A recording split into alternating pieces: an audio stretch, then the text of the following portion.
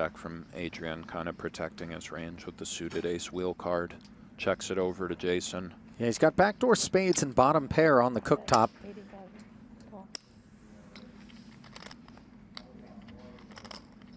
Dry 3 on the turn.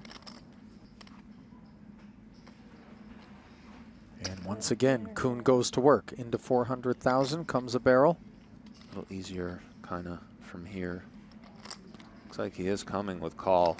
Hope to smash the duck. If not, reevaluate. Not a card that rates to have changed anything. And none. Koon asking for it all. This could be it if Adrian clicks call, and he has made the call incorrectly. Gets shown the king.